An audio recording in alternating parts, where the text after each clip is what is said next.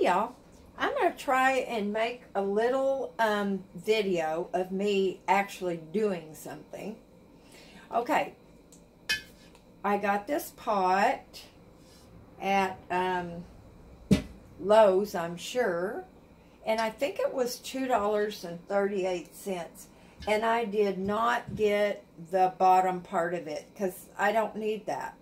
My pots will be sitting on the ground or somewhere outside, so I don't need to worry about that.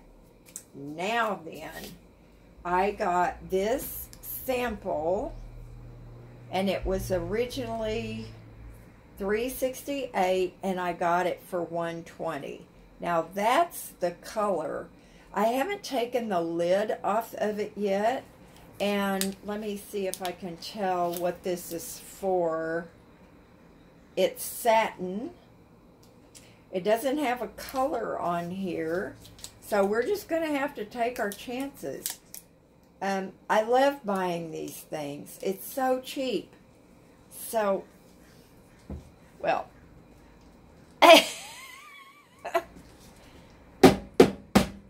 let me see if I can loosen this up. Oh, yes. Okay. Got it.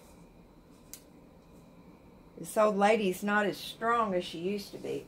Now, what I'm going to start by doing first is I'm just going to paint the lip, the edge, and we'll see how the color looks.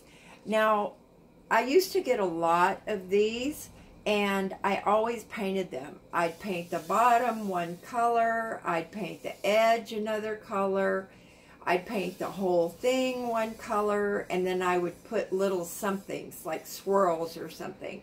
I can't paint, so there were never any flowers or leaves or anything like that. But they're so much fun. And you don't have to water as often because clay is very porous and it dries out very quickly. So, I think I'll move my toaster a little bit. I'm not spray painting, but you never know. So, we'll see how this works. This is my favorite paintbrush, y'all. It's a little angled paintbrush, and it's by Purdy. And I've had this for so long. I love this paintbrush. So anyway, I'm going to dip it in here and see what we come up with. I don't know if y'all are going to be able to see that. Do you see that? Now, most of the time, when I do something like this, I don't use a paintbrush. I use a sponge paintbrush. So I don't know about this color. One thing is it's light, so I can change it. And this stuff is drying like you couldn't believe. So, what do y'all think about that color? Definitely, it would need to have a second coat. But it's a nice neutral color, so I could put anything with it. And one of the things I like about doing the lip first is once you get that painted and it's good and dry, you can put some wide masking tape. You just need to get it really, really good and stuck along the bottom of the ridge, and the rest of it can just kind of poke up there, and you don't really have to do much to protect it. So that's my little end of the day project. My microwave keeps coming unplugged. Let me see. Yep, 6:18. I was sitting there. There's nothing on television, so I decided I would just do a tiny project. Now, hold on a second. Let me show you something.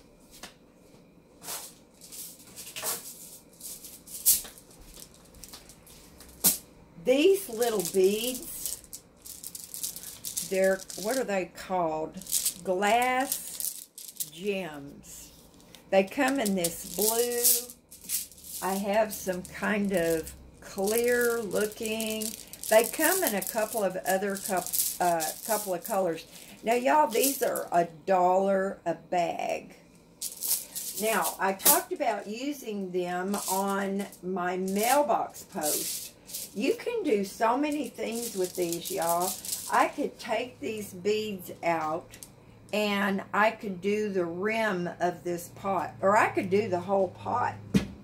But anyway, it just is, and I don't know. I think I'm going to do my mailbox post with them.